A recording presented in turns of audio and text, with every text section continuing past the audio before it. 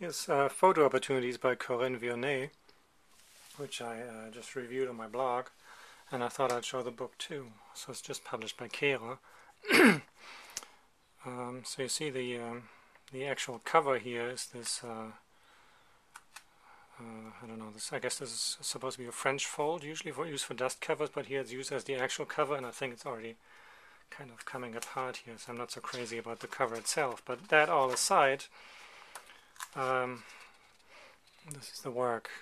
So these are all images produced by superimposing lots and lots and lots of tourist photographs of these locations in such a way that, you know, the object or location of interest is clearly visible. There was the essay by Madeleine Yale, and so this is his work.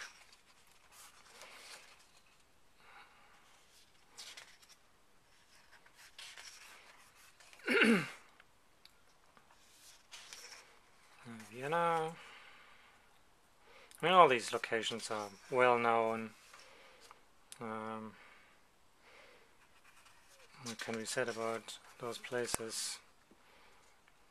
I think in my review I wrote that this is kind of sort of the touristic mass consciousness of humanity, what we're seeing here. The Brandenburg Gate. And these constructed, superimposed photographs I find personally way more interesting than any of the tourist photographs of these places.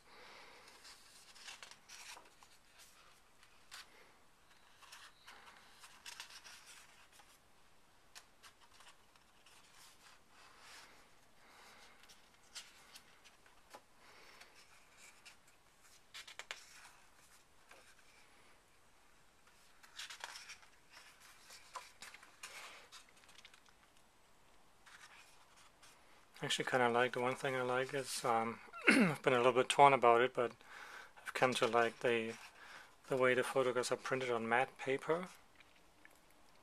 I mean, everybody and their grandmother has now seen them online in some form, and they have a certain, I want to say, shape when you see them on the screen, when the images are backlit. They have a different presence when you view them this way.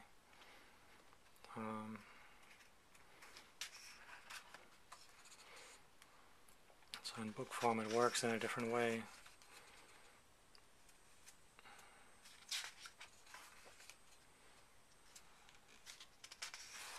Colosseum, Parthenon.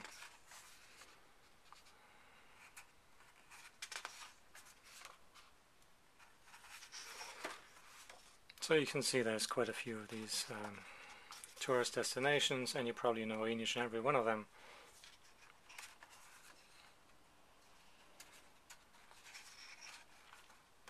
Okay, and that's about it. So here's the bio of the photographer and the essayist.